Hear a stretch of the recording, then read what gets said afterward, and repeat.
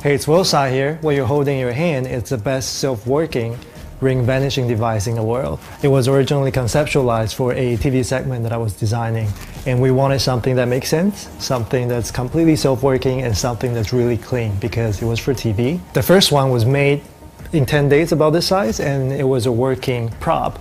And after that, I loved it so much, I spent the next 2.5 years to nail all the details down. So what you're holding right now is a ordinary looking, very small ring box.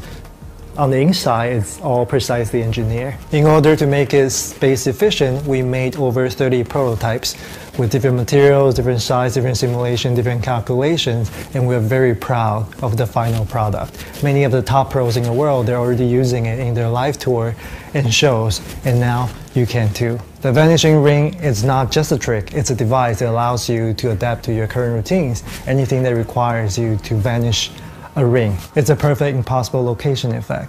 Ring to kiwi, ring to seal envelope in a wallet, ring to shoelace, ring to photos, you name it. And now, let's get into it.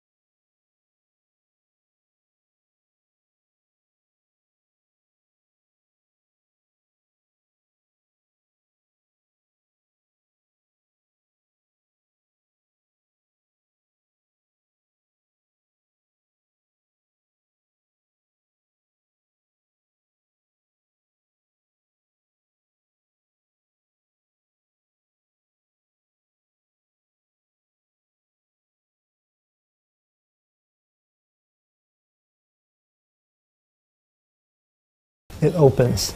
Now it's hard for me to show you at an angle, but when you press the thing, it opens and the ring falls right out, like that. This is how you retrieve the ring.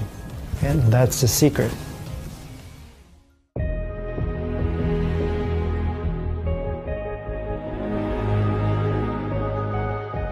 This is what you receive. The sticker here indicates the color of your prop. And then when you open the box, there is the main vanishing ring device and a customized training ring. The reason why we supply you with the customized ring is to help train you on picking up the correct type of ring to use. In the later section, we'll get into more details.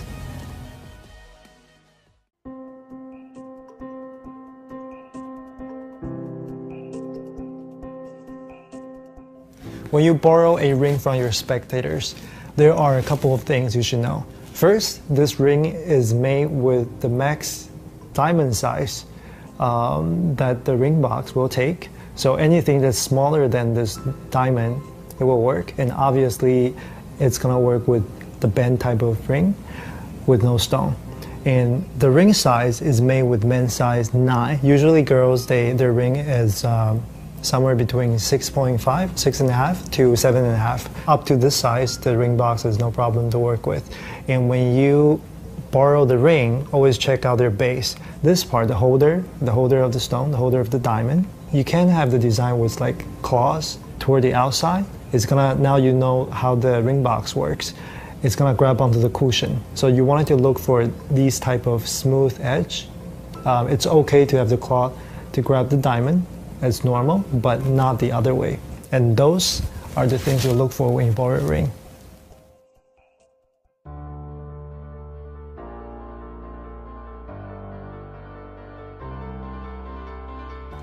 Here's the handling. Now, when you first receive the device, everything is very stiff. You need to work the device in. It's spring-loaded, and you wanted to make sure the spring snapshots very smoothly, as well as the cushion is breaking a little bit. So what you do is you want to position the ring into the ring box and shut it with a little force like this, and you would hear the sound it's making is very crisp, and that's what you are looking for. And that a few times like that, and now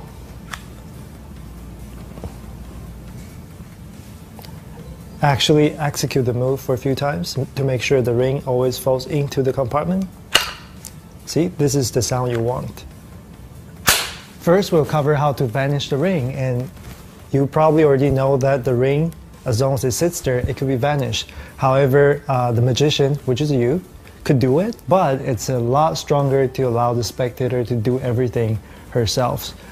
So what you do is you basically, you wanted to borrow a ring from them, you introduce the ring box, and then you have the spectator put the ring right there for you. You get them to hold up their hand like that, place the ring box on their palm. At this point, I'm doing this to show the camera, but normally people would hold it this way because it's a natural height for them. And at this position, they could see the ring, and if you have audience around you, or if you do stage work, parlor, it's a great display for all audience. Have them put the other hand on top like that, right? So when they shut it, because it's spring loaded, so it's gonna shut really fast, the working and everything, it's perfectly concealed. Nobody will see anything.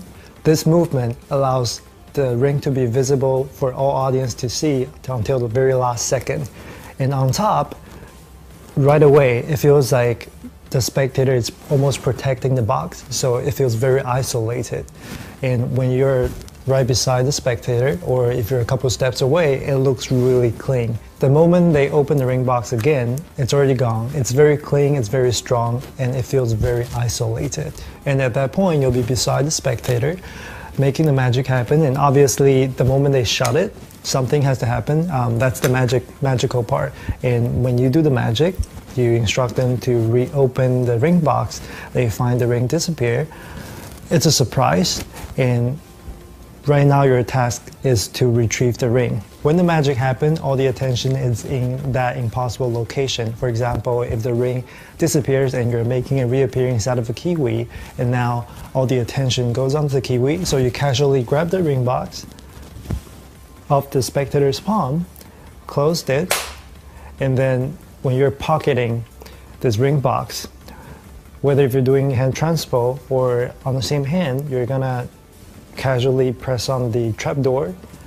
So to allow the ring to drop out of the box, I'm showing you the movement.